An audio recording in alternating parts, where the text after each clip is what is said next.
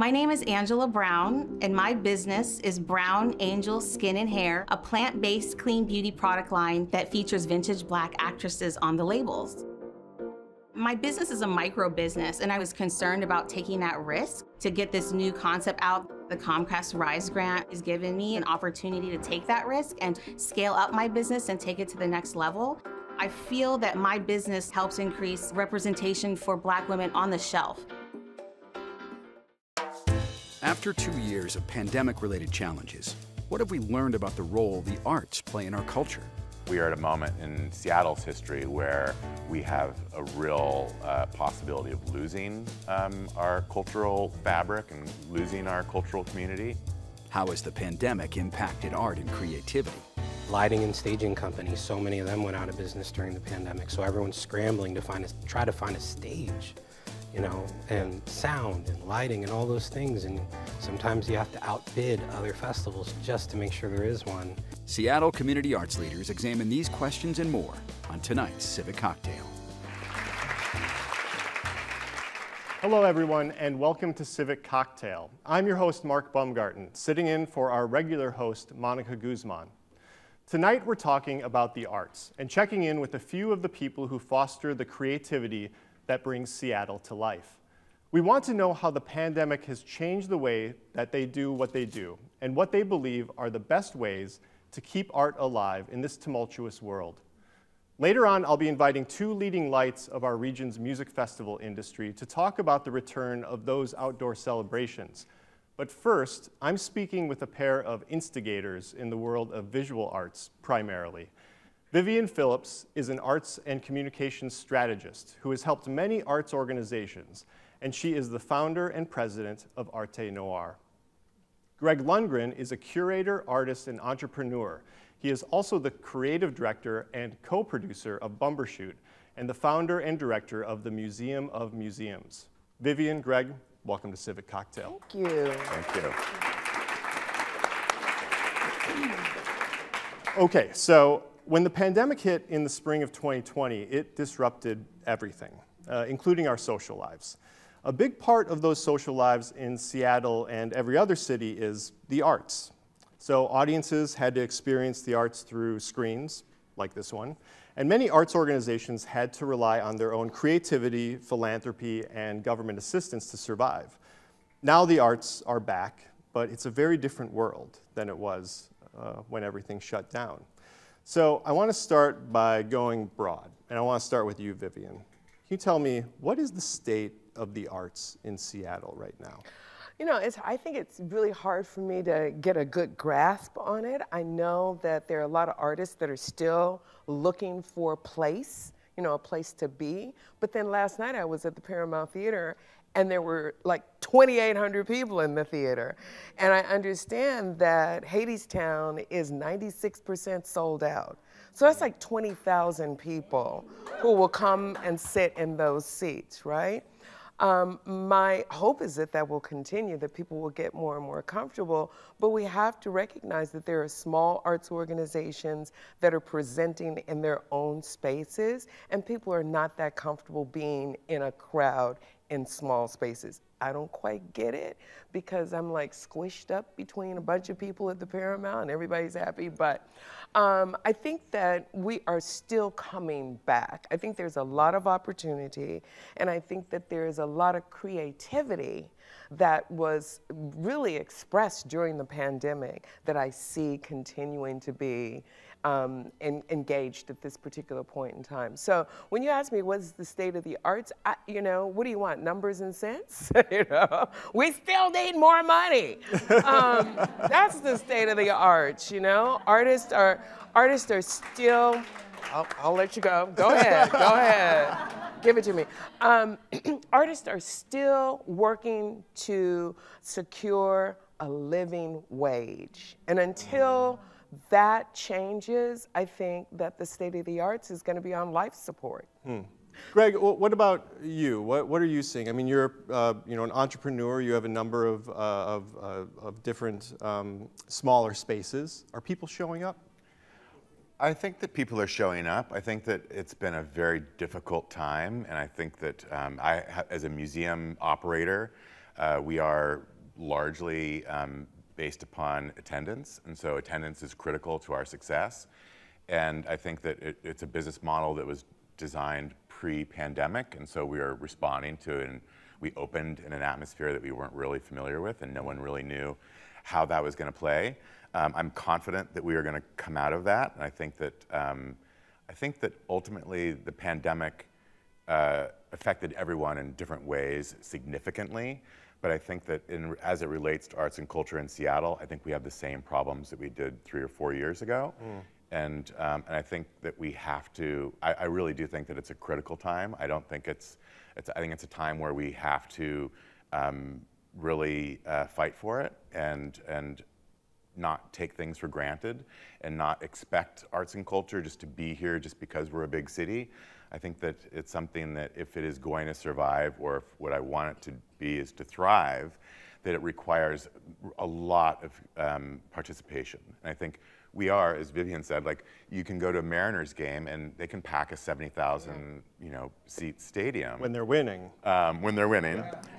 When is that again? Right now, anyway, that's another discussion. I think that we've seen that audiences will return to the Paramount, they'll return to the Showbox, they'll return to a stadium, and I think that they will return to an arts program or to an arts venue. But I think that we still have the same issues that we did 4 or 5 years ago, and that I think they're compounded by the pandemic. So if we are looking for 100 people to show up, we might get 25 people to show up. It affects smaller organizations more than it affects larger organizations. You said critical, but does it feel existential? Oh, it's always been existential. I feel like we are at a moment in Seattle's history where we have a real possibility of losing our cultural fabric and losing our cultural community. And I think that's what I'm here to fight for. I think that if I felt like Seattle was so vibrant and there was so much energy and so much support, I'd probably just get a studio and be an artist and make work and just not participate in the production of it, not participate in the curation of it, not participate in trying to bolster that economy. But I think that we are in a place that really does need a lot of support. It needs to be thought of differently. It needs to look at new models and really look at arts and culture as a business, look at arts and culture in competition with the sports industry, the video game industry, Hollywood. I love data and I love statistics, and the United States spends $4 trillion a year on entertainment. This is like surplus income that we spend on, books and, video games and all of that. And the art world takes such a small sliver of that pie.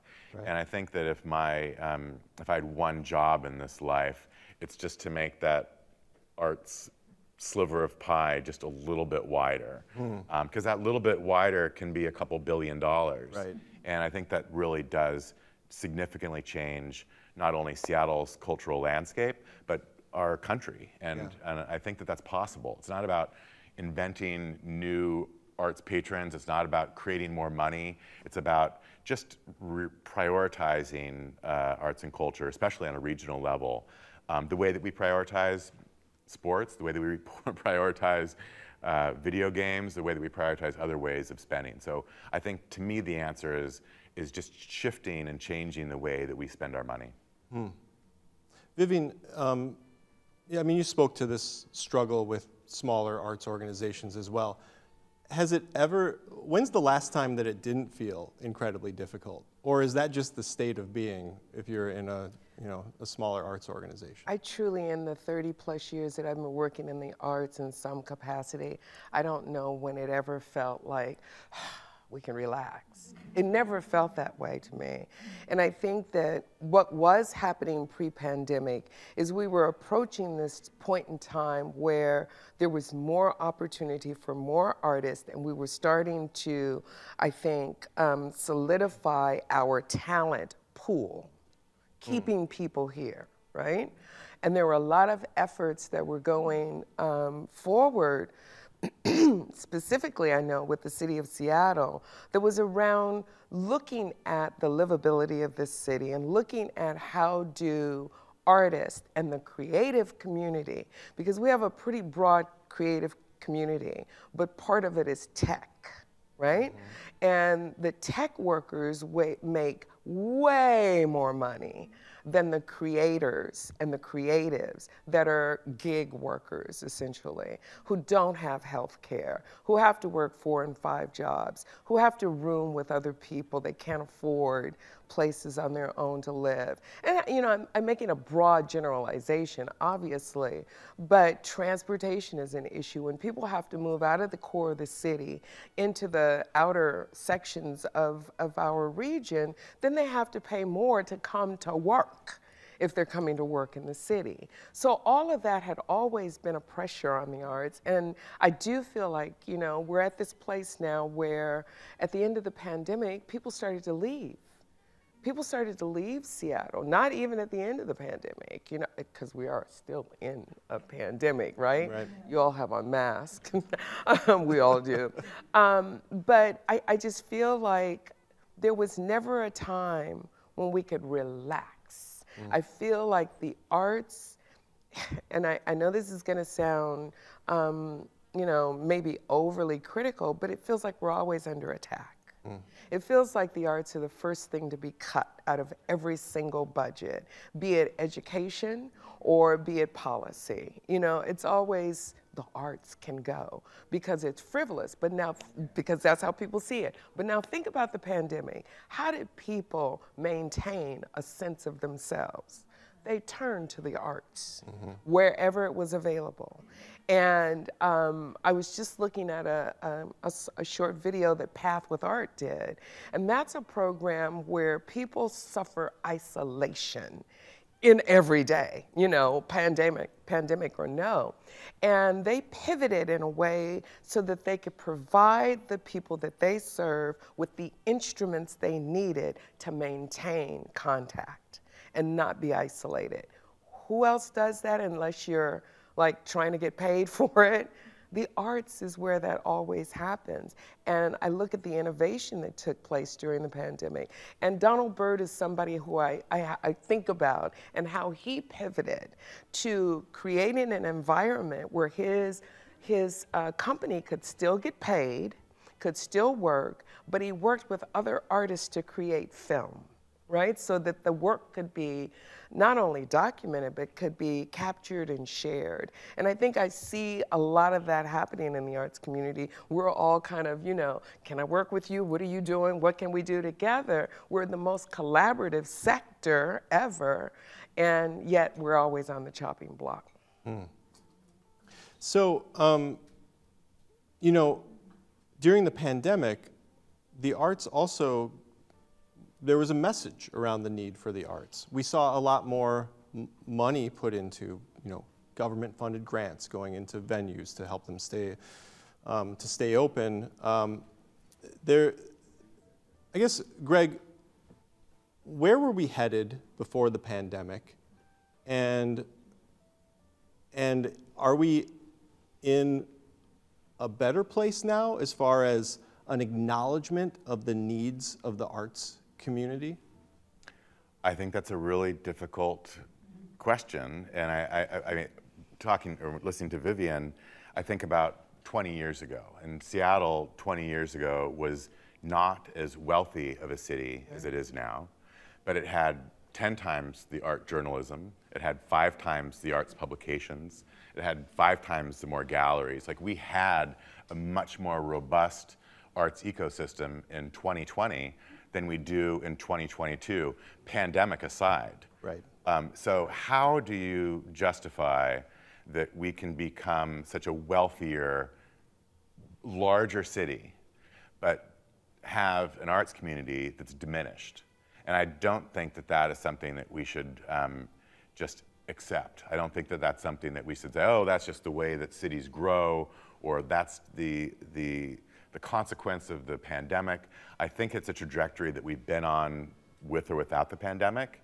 And I think it's a trajectory that we have to address, and that we have to be creative, and we have to be aggressive, and we have to try to solve it. Because in another 5 or 10 years from now, I think it could be that Seattle is an area that is very inhospitable to arts and culture. And we talk about people leaving Seattle. We talk about, you know, how many opportunities there are for artists or reasons to stay in Seattle.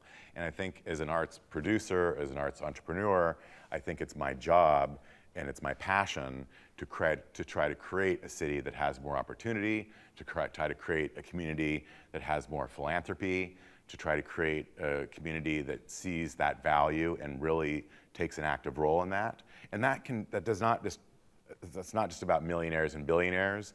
That is about, you know, I look at this kind of like micro grants. So like every time that you go see a show, every time that you buy a book, every time that you purchase a $25 piece of art, like that is your way of participating in your local community. And so if we can't rely on the billionaires to underwrite and support the programs that are vital to our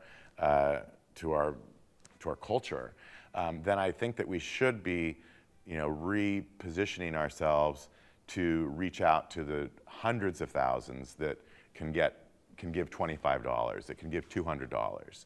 I think there's a lot of ways to get to those big numbers, and I think we've maybe always relied on corporations or wealthy individuals to kind of fill in that gap.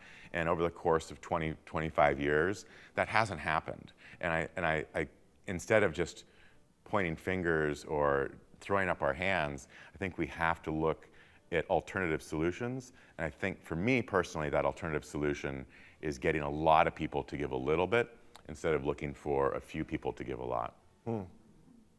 So in order for that to happen, you need people to interact with art, right? Definitely. And you both are people who create space where people can interact with art. So let's talk a little bit about what that takes. And in particular, I want to talk to you first, Greg, about Museum of Museums, or the Museum of Museums, MOM.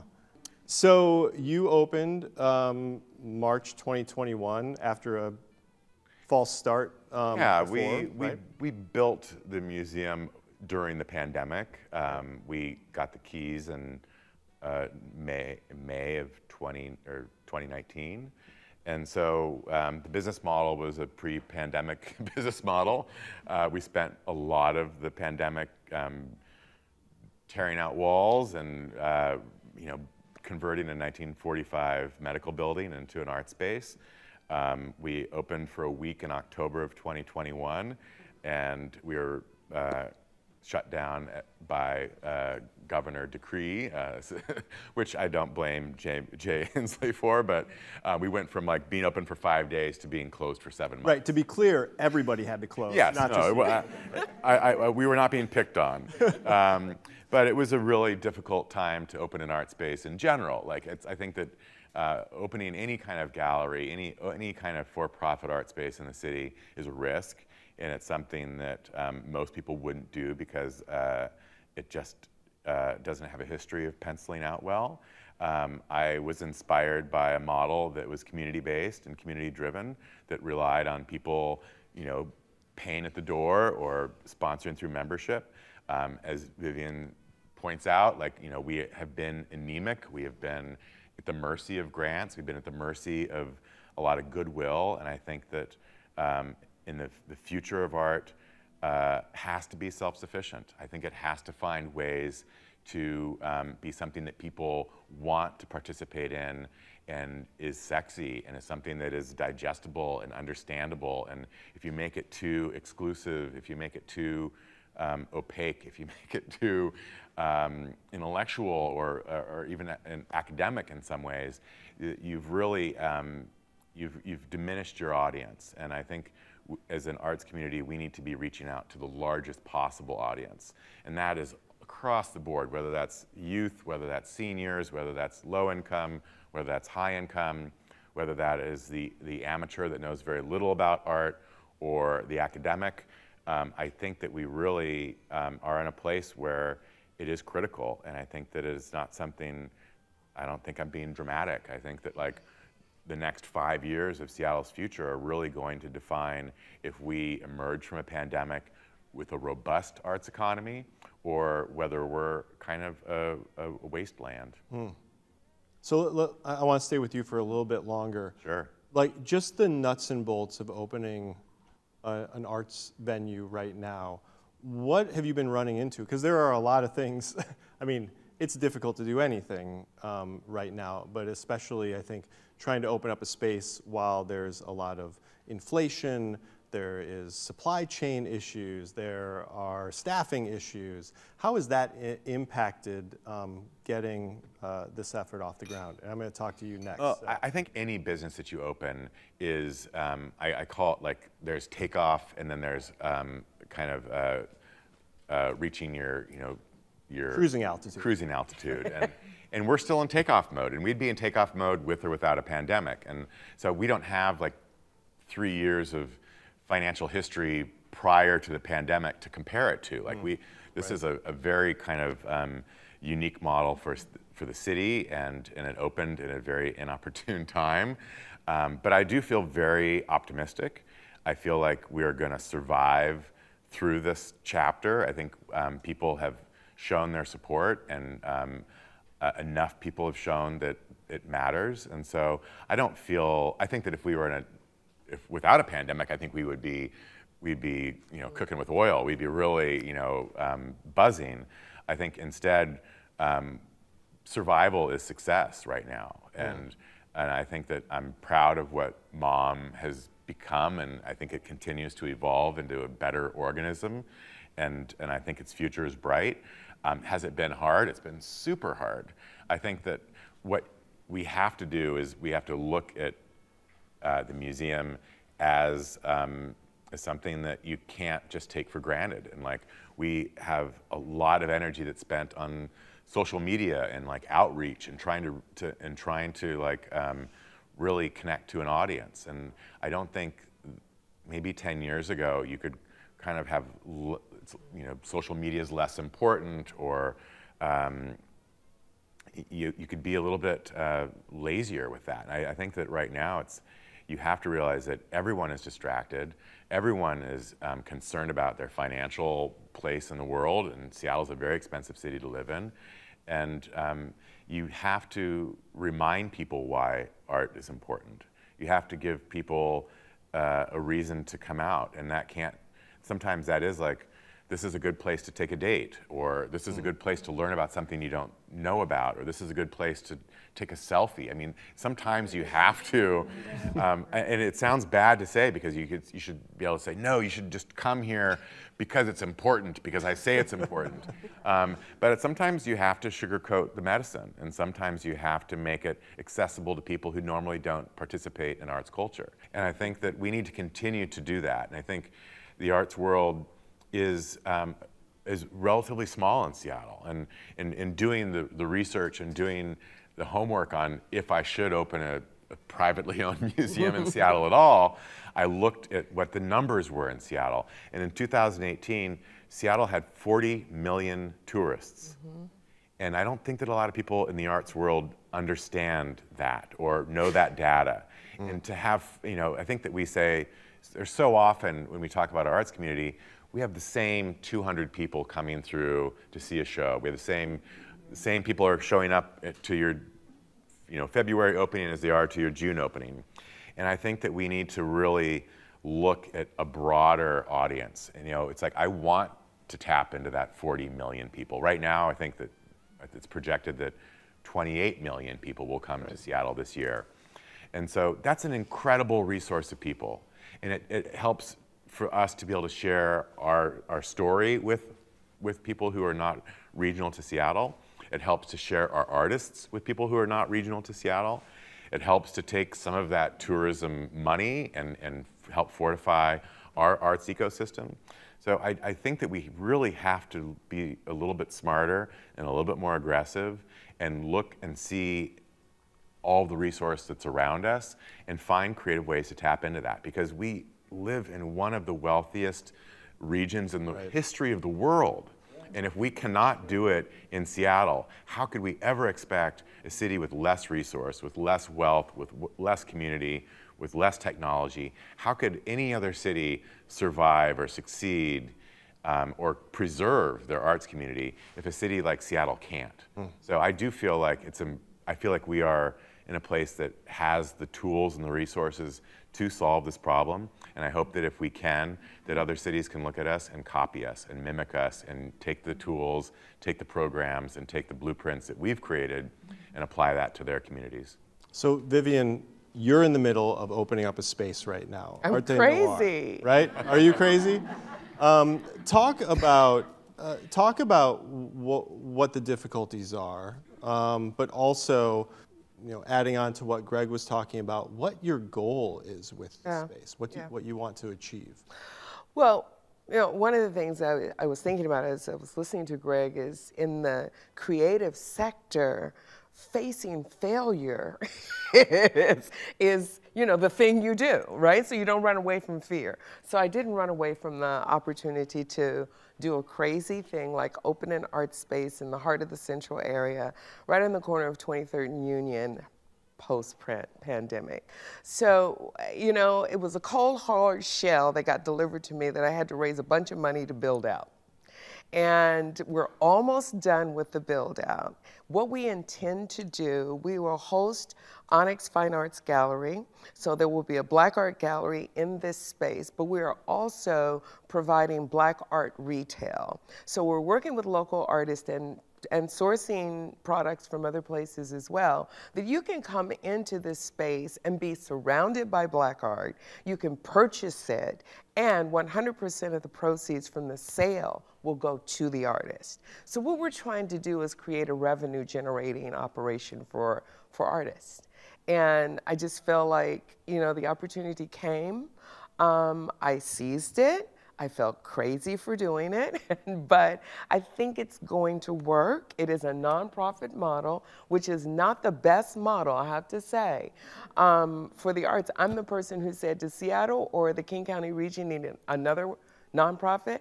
Absolutely no, but I started one anyway. So that's what we're trying to accomplish there. But beyond that, the thing that I think is the most exciting for me is that we will purchase this piece of property. It is at the street level on a 432 residential complex that has part of what is serving to gentrify my community and make it look like something that we don't recognize. So I want to try to restore what I recognize in my own community. But we're purchasing this piece of property. And I'm excited that we are an institution that will be a gift to the community. It is a community-owned entity, right? As a nonprofit, it's a public entity. So I'm simply trying to reinstill a sense of vibrancy, a sense of place, and a sense of recognition in a community that nurtured me. That's what we're trying to do. So I want to talk, we've just got a few minutes, I want to talk about art. How about if we talk about art for a little bit? I want to know, what do you think people, and just from kind of what you're seeing out there, what people are responding to, Vivian, what do people need from the arts right now? What are they looking for? What are they being drawn to? Yeah, I think people don't know that they're looking for what they get. I think people engage with the arts and it's, oh, let's go have some fun. But then you start to be moved by a piece of music that you hear, a dance that you see, a painting that you witness. And you recognize that the art is really speaking to you and helping you to understand a little bit more about yourself. So once that happens, I think it becomes habitual. People continue to go back and want more and want more and want more. And I think that people are very comfortable with exploring and experiencing things that they don't understand. It's critical that we do that right now because we're so faced with so many things that are opposite of what our personal morals might indicate. And the arts is where you get an opportunity to experience something that's not necessarily in your home, in your neighborhood, but it is in your city. And I think it is the connection that people have an opportunity to make with one another and with artists that they're finding and being fulfilled by. All right, so unfortunately, that is the end of our time. All right. And I wish that we could talk for so much longer, and we will in the green room a little bit later. But I appreciate you, Greg and Vivian, for coming on the show. Thank you so much. Thank you. And thanks to all of those here with us in our live audience at Town Hall Seattle. We're going to take a quick break and be back soon for the second part of our Keep Art Alive program. Hello, everyone, and welcome back to Civic Cocktail. In the first segment of tonight's program, we looked at the gradual return of arts venues in the midst of the pandemic. Now we're going to explore the impacts on a part of the region's cultural sector that was completely shut down for almost 3 full years: summer music festivals. They're back. And so we invited a couple of the people responsible for Seattle area festivals to tell us how the return is going. Kevin Sir is the founder and owner of Artist Home, which stages a number of music festivals, including Timber Outdoor Music Festival, which takes place in Carnation later this month. Reese Tanimura is managing director of Northwest Folklife, which has been operating for more than 50 years and took over Seattle Center yet again this past Memorial Day weekend. Kevin, Reese, welcome to Civic Cocktail. Ready? Thank you. Now, I love a music festival. And, you know, I can think of many times where I've been basking in sun, screaming at the top of my lungs some song that I love as it all just washes over me. It is a wonderful experience, and it has been missing for far too long. So, Reese, I want to start with you, because your festival happened month before last, Northwest Folklife.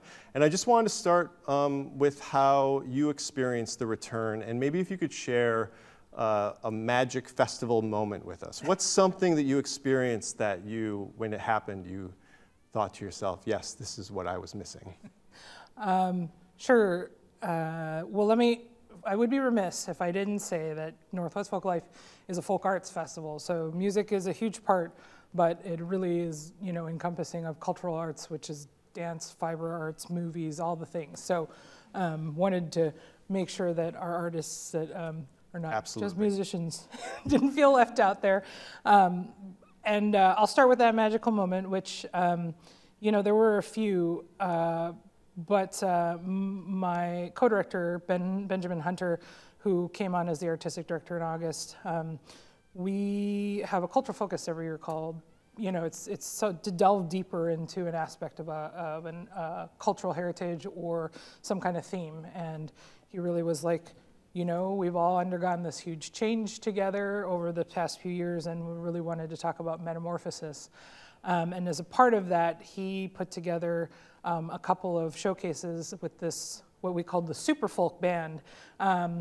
And it was basically a group of local artists from, you know, around the region playing together with some traditional artists as the basis.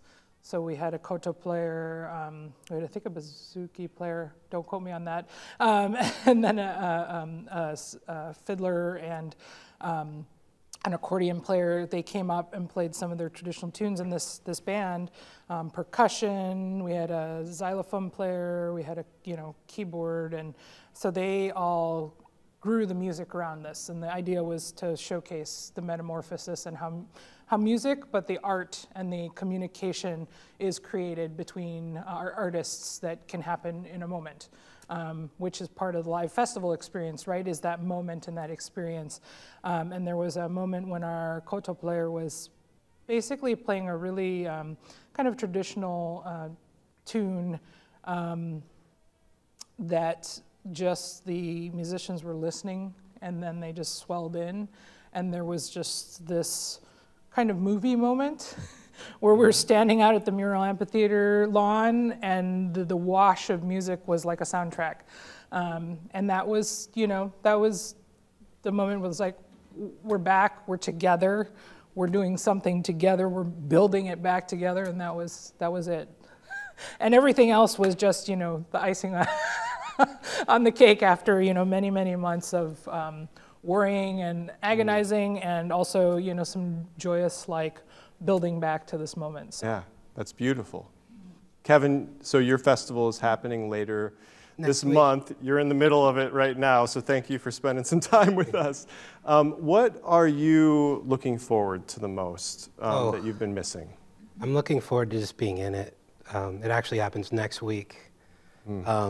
So as you can probably imagine, I'm in it, in it behind my computer and on the phone, but I just want to, this will be the first time we've done our festival in 3 years. And it just, the reason we got into it, and the thing that has driven us since day one has been propelling artists, not just booking a lineup that people know, wanting to put artists on a pedestal with intention to help push them forward instead of just trying to book everyone that has a draw, but booking the ones who deserve that stage, who no one's giving it to because no one is willing to stick their neck out and saying, that's what you should like, that's what you should listen to. And so I look at that void of all these artists that we haven't been able to do that for a long time. And I think, with a break, I'm kind of living my dream, like a dream job, and, we have this, it's all driven from my experience as a former working musician and trying to right a lot of wrongs I saw in the industry through everything we do. But through that, I found an amazing community of support that just believe in discovery, that believe in music, and who, you realize, oh, my job is helping people create memories that they're going to take with them to their grave. And putting a stage and a moment together where people aren't necessarily, I look at the photos of our festivals and you never see anyone with a phone in the air. And I realize what we've accomplished is, a lot of festivals and things are places that are designed to be seen at, and we've really done a good job of creating places where people just want to be present. And that's the one thing that we haven't been able to do for 3 years.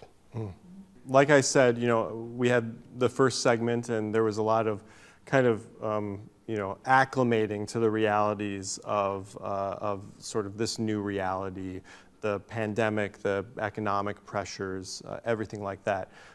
If you're putting on a festival, you kind of you don't get to ease into it. It's one weekend, and you are diving into it. So. With respect to the fact that one of you has gone through it and the other one is right on the verge, Reese, what were the difficulties that you faced when staging this festival that you hadn't experienced before?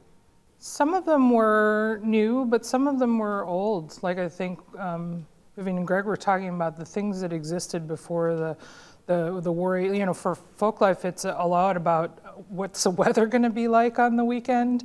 It's, largely outdoor stages and workshop areas. And so, and also, what's the continuing interest? And I don't think, there's a part of me that's always like, the interest is there, even folks who wander into the Seattle Center because it's a public space, right? There's an interest is coming into this thing that a lot of folks have never seen the scale of that as something they can walk into without buying a ticket or anything, right? So, but there is that, there's always a back of the mind, like, have people moved on, or are they going for, what's popular, or whatever it is. So, some of the things, the labor costs have gone up, the nuts and bolts of it. There have been, we've been out for enough time that folks left our industry to go to more stable jobs or go to areas that had reopened already, or the cost of living generally, like they can afford to live there and do what they want to do in our sector. There's also all the supply chain, will you have this or that, or will we have enough of whatever. also those prices keep going up, and then at what point do you just shut people out and cause a barrier for that to be, inaccessible? Also, at what point does it just become no return because people won't pay that? And so I think what we faced going in was just not to look at it as how to return to where we were heading into 19 and 20, but how to look ahead and rebuild and reimagine what we want our cultural scape to look like, and embody that into, this event, which was sort of like the coming back. We had a soft landing. We did get a shuttered venue grant, which allowed us forward capital to be able to imagine things that we hadn't before, to absorb some of those rising costs in a way we hadn't before. And in a way just set for me, it set my mind as like, if arts had this capitalization, imagine how innovative we can continue to be. So you're saying if you had regular government support, that it helped you imagine what that could be, that it would be helpful, obviously. Because you get into a pattern, right? Like, you survived this year, okay, what do you have to do? Well, this worked, and that is, kind of innovative, but will that work? If we do if we stretch too much in that direction, are we gonna shoot ourselves in the foot and lose money on that? And at some point, it becomes a breaking point where, if you get into a debt situation, you either close down or... Right. So, I mean, those are the nuts and bolts behind, the magical part does come when folks have that ability to breathe and imagine and... When there's a solid foundation. Move forward, right. And do things differently not because they have to make a bottom line, but because they are wanting to imagine something different. Yeah. Kevin, economic pressures, you're seeing the same things. Staffing costs going up, inflation. Yeah. How is that impacting the work that you're doing? Yeah, I mean, with music festivals, it's amazing how every major kind of event in the world affects you, and it affects from staffing shortages, which come from 3 years of not doing it, and a lot of industry people have moved on. Lighting and staging companies, so many of them went out of business during the pandemic, so everyone's scrambling to try to find a stage, and sound and lighting and all those things, and sometimes you have to outbid other festivals just to make sure there is one, and then next thing you know, there goes your grant money, but thank God it's there. So yeah, I mean, all those factors really come into play, and those challenges are there, but I think for a lot of our venues and for a lot of the, that have been trying to make this work, and quite frankly, it's been a rocky road for 1 year. You're talking about general music venues. General music venues, yeah. Because the venues are really the foundation of it all, at least for the side of music where musicians are trying to be a name. I write this music, I'm trying to be known for this, that drives ticket sales, that pays me. And the venues are the path for those musicians to get from your 100-person Connor Byrne to your 800-person Showbox and so on and so forth. And if those venues weren't around, we wouldn't really have the talent developing itself to be on our stages, because we're just the top. We're this thing.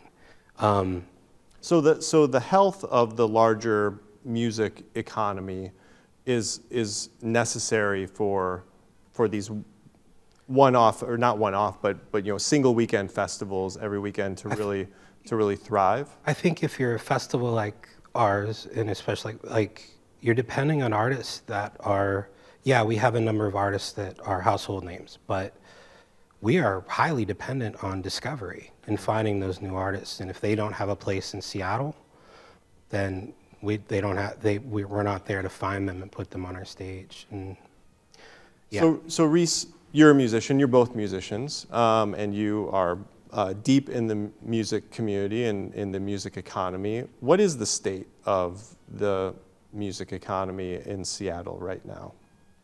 I think we're I think we're at a crossroads, and I think we were already standing here in 18 and 19 and trying to do this work and figure out, like, what does it mean to go forward? What is the future like, right? And the pandemic really, in a way, made us evaluate some of the ways we were doing things and on autopilot and just trying to struggle to catch up. And then when you're stuck at home for 2 years, you have to think about, like, who am I? What is my place? And that the cultural health of that is something that a lot of folks actually did recognize, right? Like books and, you know, movies and online and concerts and the things that we miss doing helped us reckon with what is valuable. If we don't have those things in our life that connect us to our roots or connect us to community or connect us to just the experiences that we're having around us and within ourselves, we end up being a little dead inside. The value of art is hard because there's an economic side, and then there's just a functional person, human side to it. It's like deep inside, we do it, we need it, and if we don't pay attention or nurture that, by the time we lose it, we're in a state that's not good. So this musical ecosystem, it involves artists, it involves music festivals, it involves venues, and it involves philanthropy and the government, like you were saying, Reese. Kevin, are you seeing any efforts to, like, an acknowledgement of the state of the industry and efforts to shore it up? I mean, what's happening out there after, you know, we go through this reckoning? Is anybody responding and, you know, acknowledging the importance of it? Yeah, I mean, the venues have really band together and got the Save Our Stages Act done. And WANMA, which is the Washington Association of Venues, which started the week after the lockdown, which I was proud to be a part of helping start that. Their efforts turned into a major save the day for a lot of the stages, and from musicals to Broadway to my music festival to Folklife to every venue that exists. And my biggest concern when it started, which is why it led to this massive rally of let's get every venue on a Zoom screen right now. And let's talk. How many months do you have left? And you mean how much money do you have to keep you running? Yeah, right? And their venues are like, we're going to be done in 2 months because there was no help coming, and it took the venues advocating for themselves to make that happen. Luckily here, not many closed. They're able to, but right now they are all like. They're each other's therapists right now in their therapy groups because it is a very crazy world in terms of just their economy. 1 week it's everyone's, yeah, we're back and ticket sales are great. The next week you get one piece bad COVID news, ticket sales stop for a month. And everyone's just like, and then you lose production workers, you lose sound engineers, you lose everyone because there's nothing for them to do. But I think like the biggest factor, like, and to kind of get back to what Reese was saying and what Vivian was talking about earlier, was just, I came here from San Francisco, from the Bay Area. And a lot of the same economic factors that were really coming into play here in, say, 2018, 2019, were the things that made me leave San Francisco.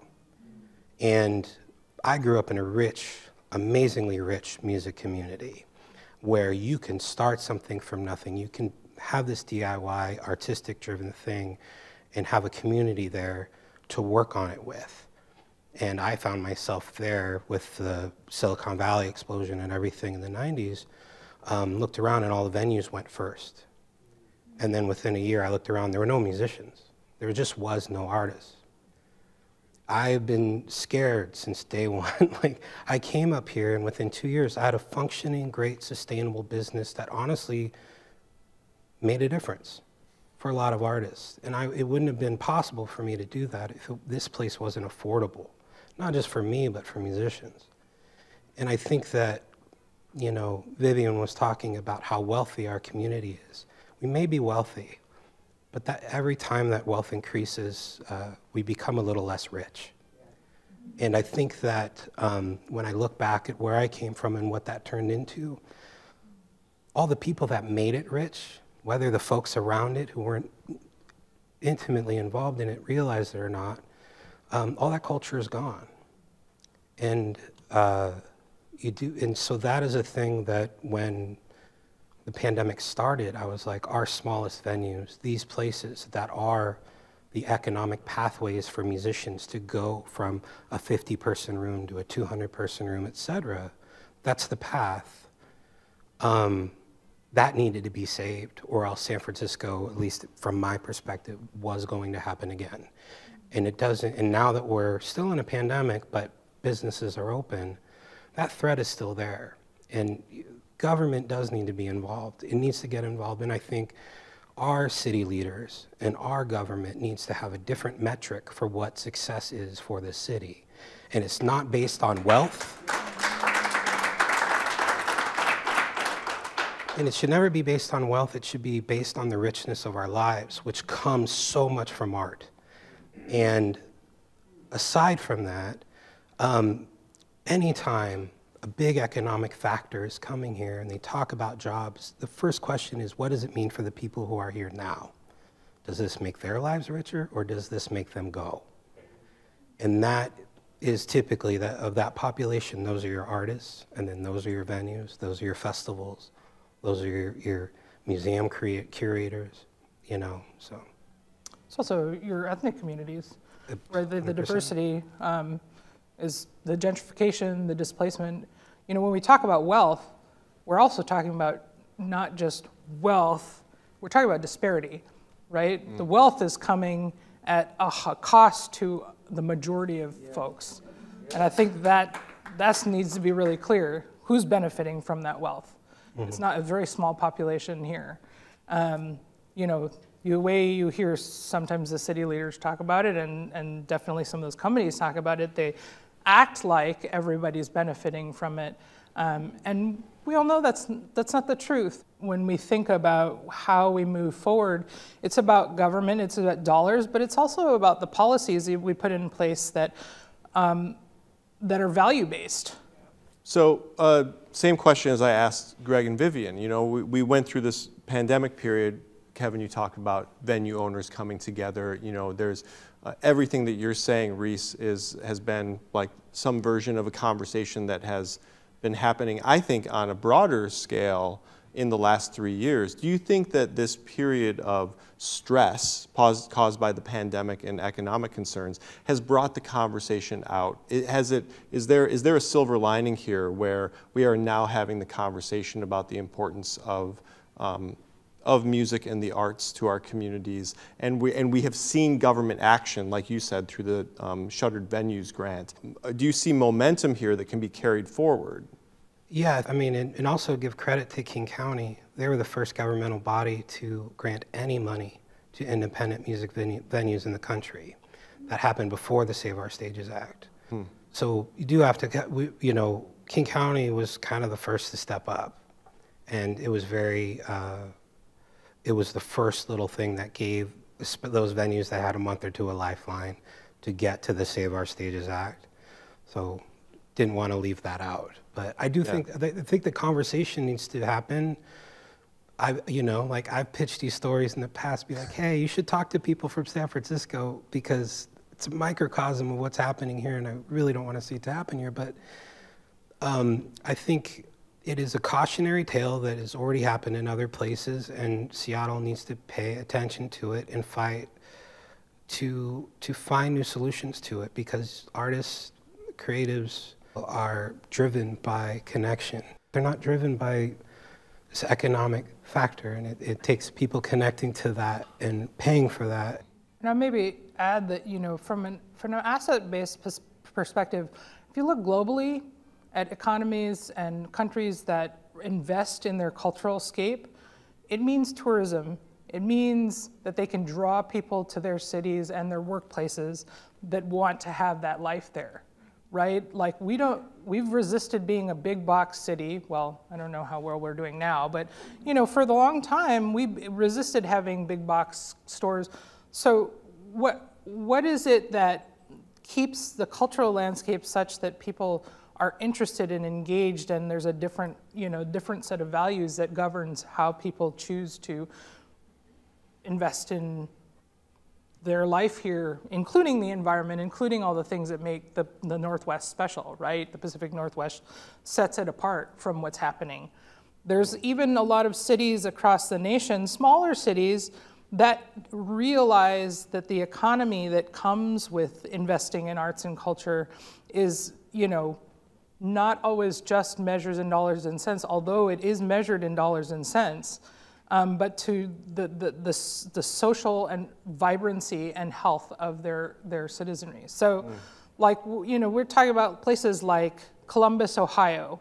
We're talking about places that, you know, if we talk big cities, Chicago invests a ton of money into public-facing, free, open arts experiences, which they pay for to make sure that, one, their landscape of artists stays healthy, and two, that they can draw people to the city, because it's not just about the pier and their big, you know, Ferris wheel. It's about the concerts in the park that you can see the symphony and any number of artists that are like from, you know, sort of emerging local to big name artists. That's a lot of the vibrancy that we want to see in our city, right? Unfortunately, we are out of time. It's been great talking to both of you. I wish we could keep talking. And we will keep talking, and so will everybody here. Afterwards, Reese, Kevin, thank you so much for coming on Civic Cocktail. Thank you. Thank you.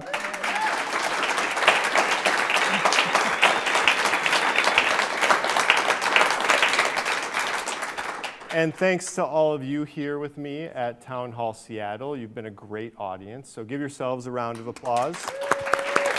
And to everybody participating remotely, thanks for joining us as well.